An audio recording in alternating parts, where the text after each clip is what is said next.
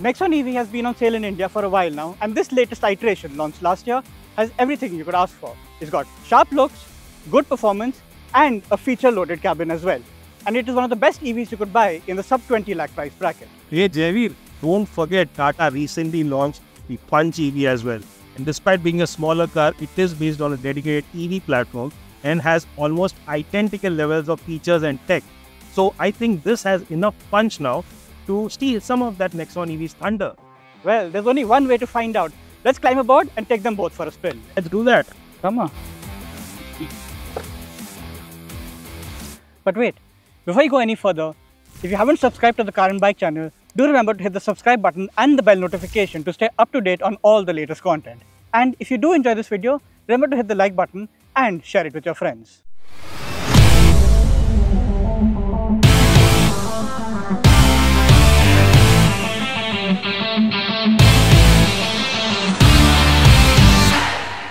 While Tata has positioned both the Punch EV and Nexon EV in the subcompact SUV space, they sit in two different segments, and that becomes obvious in their sizes. The Nexon looks larger and wider than the Punch, which it is, and while it may appear taller in this video, it's the Punch that has the higher roofline thanks to its more tall boy proportions. The Punch even has a Nexon beat in terms of boot space, offering a claimed 366 litres to the latter's 350 litres of luggage capacity.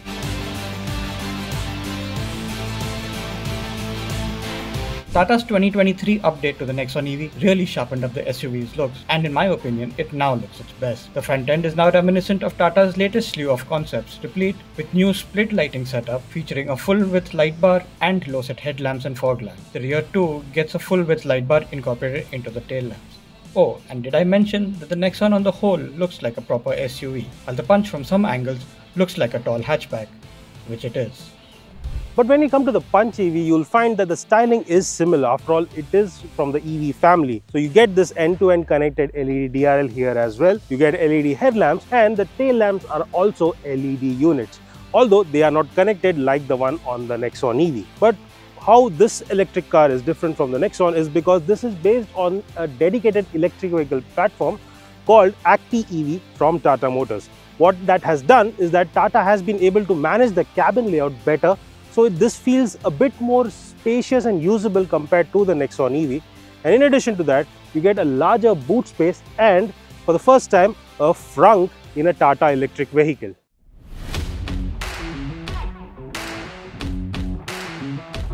When talking about the features between these two Tata EVs, the car maker literally blew it out of the park when it launched the updated Nexon in 2023.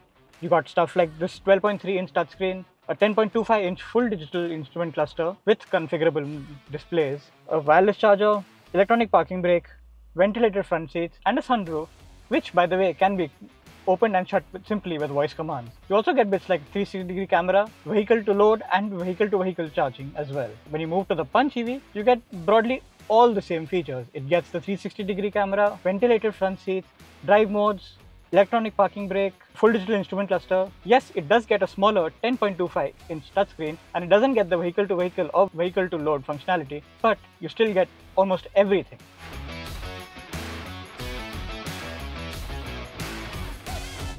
As Javin mentioned, most of the features that you get in the Nexon EV have been replicated inside the Punch EV as well. So that is great.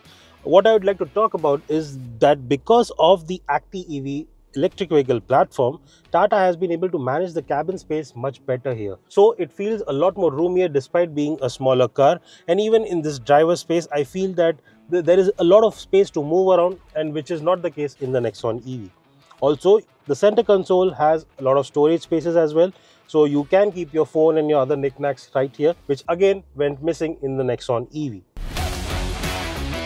Now what the family car buyer will like about the Nexon EV is the amount of space there is at the back. The seat is wide enough to seat at 2 adults and a kid in relative good comfort. The only downside is that with the battery pack under the floor has been raised quite a bit, so you're sitting a bit knees up. Legroom wise, there is ample knee room over here. Headroom too is decent enough, and you get rear AC vents and a charging point here and one behind the seat. As you can see, this is where the Punch EV falls a bit short when compared to the Nexon EV. The rear seat space is not that great.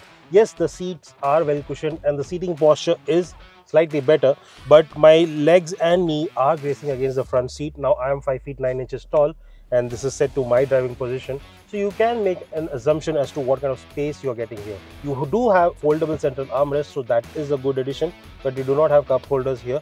And also you are missing out on rear AC vents, on also charging option right here at the back.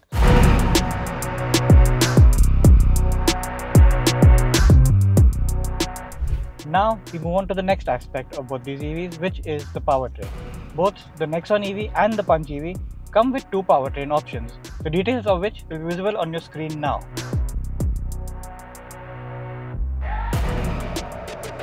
We start things off with the Nexon. This is the fully loaded long-range model which comes with a 40.5 kWh battery and a claimed range of over 460 kilometers. Well, from what we've tested, the car will give you a real-world range of around 300 kilometers, which isn't too bad, all things considered. Speaking about performance, the Nexon EV makes 215 Nm of torque, which is more than adequate. Put your foot down and the car launches itself forward. Tata claims a 0 to 100 time of under 9 seconds, and we do believe the car is capable of achieving that. Speaking of the ride, the Nexon, like all modern Tatas, handles almost all road imperfections with ease. Yes, the suspension is slightly on the stiffer side, but then it is not jarring. The steering feels good to hold in the hand and has adequate weight and feedback, so you accurately place the cars through the corners. That said, the Nexon is a heavy SUV, so if you do drive it enthusiastically, you will feel some body roll under hard cornering.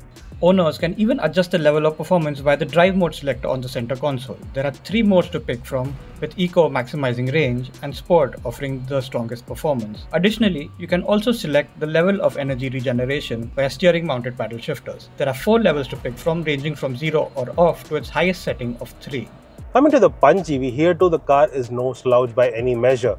In fact, driving these two cars back to back, I can tell you that the Punch EV feels a lot more peppier and agile compared to the Nexon EV. And a lot of that has to do with the car's proportions. Yes, this is a lighter car after all, and that aids in that additional boost that you get to enjoy while you're driving it. Now, the car offers a peak torque output of 190 Newton meters, and that is a decent number. In fact, I feel that is more than adequate for this car, and you will never be disappointed with the performance that this Punch EV has to offer.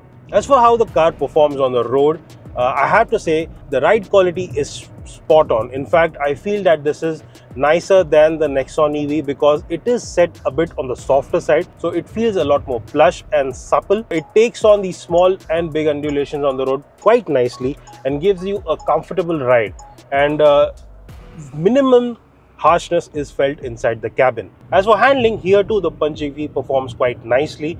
In fact, yes, the Nexon EV did feel a lot more planted on the road, and that has to do with that added weight. However, the Punch EV is not bad. Yes, it feels a bit nimbler, but there is no lack of confidence while you're driving it. The straight line stability is nice. The steering feel is also good and solid.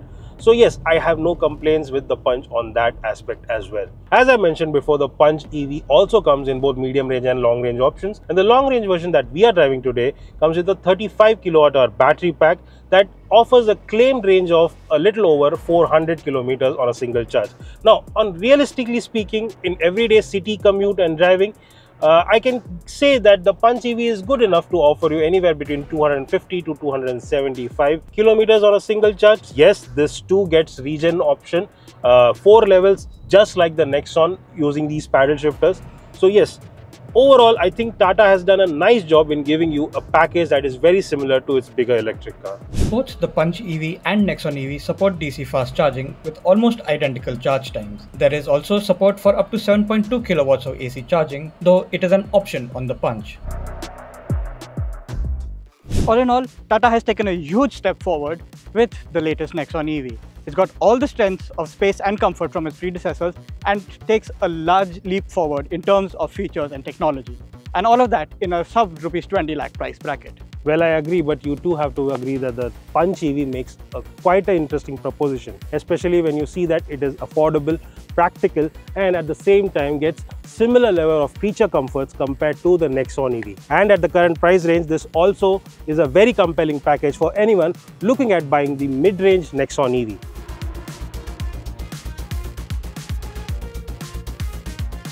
So, in a nutshell, the Tata Punch EV will appeal to the personal buyer looking for a city-friendly, compact, urban electric SUV that they can use as a daily runabout. The Nexon, meanwhile, will appeal more to the family buyer looking for a more spacious car to fit in more people. And you also get advantage of more power and greater range. Well, that's true. So, if you like this video, do give it a thumbs up and share it with your friends. And for more such automotive content, keep following Car and Bike and let us know in the comments if you have any opinion or suggestions regarding more comparisons like this.